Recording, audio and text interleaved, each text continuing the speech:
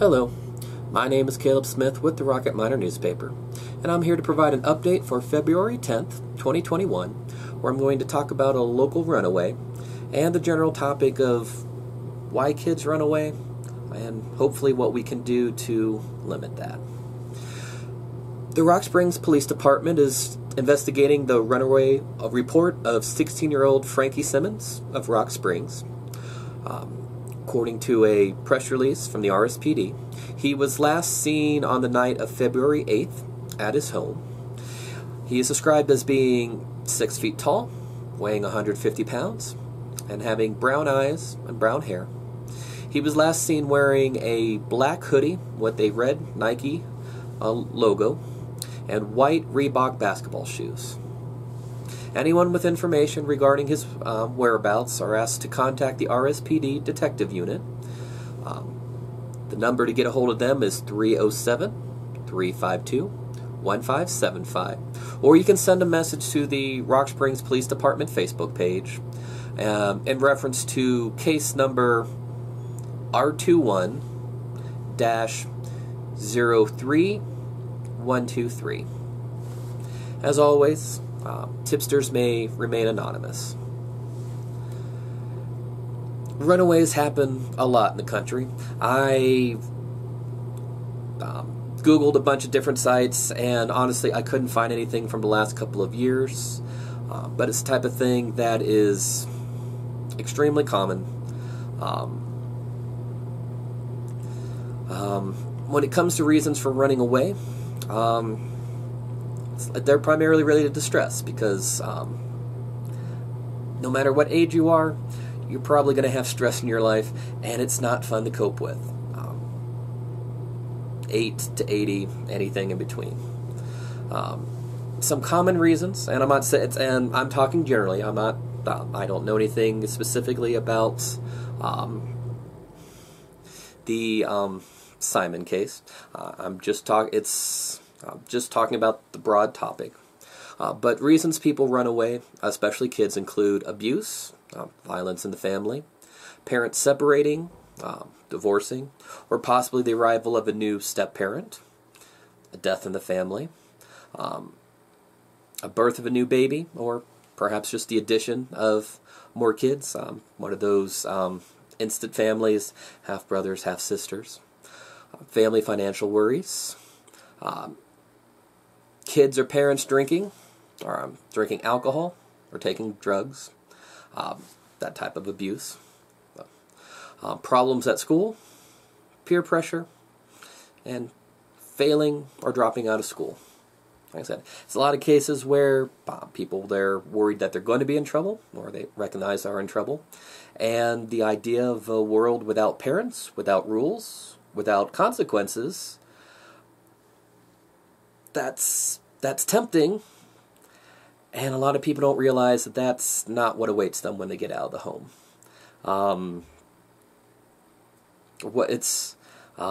Many people don't necessarily recognize what it takes to be properly fed, clothed, just keeping warm. Just even going out on a hike this type of year, you can be caught unawares starts out all nice and sunshiny and it gets cold. It's a short-term solution that usually doesn't even work in the short term, let alone long term, if people find themselves on their own for an extended amount of time. Dealing with stress is something that people should spend a lifetime working on. And one of the best ways to avoid runaways is to help kids develop problem-solving skills, coping mechanisms. How do they deal with the challenges that are ahead of them? How do they put things in proper perspective?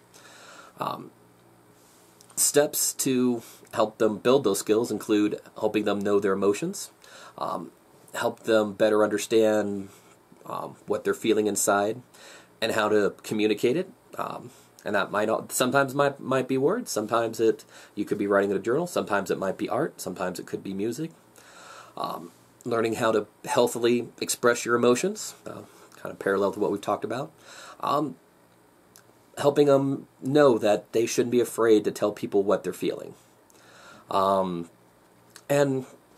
even with some of those emotions that are often labeled troublesome or negative. Anger is something that people need to know how to express in a healthy way. There are a lot of troubles that we have today because people never learned how to express those extreme emotions in a way that is constructive, as opposed to destructive. Everyone needs to be able to learn how to express angry feelings without violence. It's also important to teach people how to calm themselves after they're upset. Sometimes part of the trick is recognizing that you're upset. I try to do it. That's something that I sometimes at least acknowledge. Okay, I'm upset, and I can't handle this well. And just acknowledging that sometimes helps me tap the brakes. And then, like I said, finding methods to decrease the heat, to bring yourself down. I know some people get really active, like maybe go on a run, go on a swim, listen to music, draw, write poetry. I did a lot of journaling when I was younger. Still do that to a lesser extent now. The idea is to find a safe way to help people feel better. Another tactic or lesson that people are encouraged to teach their kids and keep working on themselves is to, when they encounter a problem, try to come up with a list of solutions. Bring in somebody else to bounce ideas off of. If you can't, brainstorming is a great deal. Collaboration, and also follow the train of thought. A couple links in the chain. By that I mean, if I do this, what would happen next? If I run away, what would happen next? I'd probably end up hungry. What would happen next? I'd be desperate for food or money to get food. What would happen next? I may put myself in a situation that would be dangerous to myself. And like I said, try to plot it out. It's easy to knee-jerk react. That's, a lot of us have that initial knee-jerk reaction. It's quick and easy to be impulsive. It takes more time to plot stuff out. We can avoid some of these more self-sabotaging choices, coping mechanisms, if we're just trying to get better at gaming it out, especially bringing in a friend. And then one of the last suggestions is to teach kids that they can seek help from a trusted adult. It might be a parent, a close relative, teacher, neighbor. Let's help them identify people in their lives that they know that they can count on to support them and deal with them honestly and directly.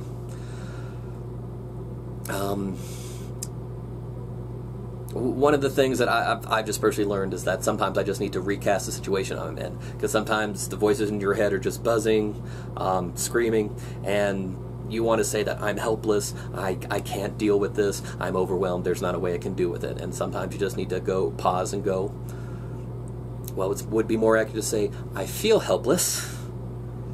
I actually have options. I have people around me. I have some experiences that I can draw upon. I'm very blessed to have my faith in God. It's love from family. A kitty that you may or may not have even heard faintly meowing in the background. These are things that I can draw upon. Like I said, I may feel helpless, but that doesn't necessarily mean I am. I may feel overwhelmed, but that doesn't necessarily mean that I can't do anything. That's just something that I've tried to better apply over the years, and it's still sometimes something that I have to sometimes pause and take a breath and go, just because I feel this way does not necessarily mean that I may feel screwed, I may not necessarily be screwed. I may not necessarily be beyond help. I'm usually not. And most people, if they be honest, are not beyond help, aren't beyond reaching either. One other thing that I found on the tips results is just to teach your kids that if they're thinking of running away, or they hear about someone running away, talk to an adult. like I said, back to that list we talked before. Teacher, maybe your pastor, maybe a family friend, maybe it might be someone in your family, your grandma, perhaps. Or one resource that's out there is the National Runaway Switchboard, which is operated 24 hours a day. Its number is 1-800-629-4000. That's 1-800-621. I misspoke before. 1-800-621-4000. Switchboards personnel is available for people who are talking about to talk, whether you're thinking about running away yourself or you know somebody else who's running away and you're trying to figure out how to help them. People shouldn't be, when they come to challenges in life, they shouldn't be left to face them alone as much as possible. There are going to be times where you feel like you're isolated or you feel like you're alone. But if you pause and you try to take in the greater scheme, I'm hopeful that you'll find that you're not alone on the playing field. And there's others that you can turn to. Whether waiting to give you advice in the dugout, or maybe just right beside you and you, in your initial moment of panic, fear, stress, you didn't notice it till just now. I'm hopeful that we are mindful of what we could do to help people deal with stress and developing coping mechanisms. Please keep your eye out for Frankie Simon. There's a picture along with the story at therocketminer.com.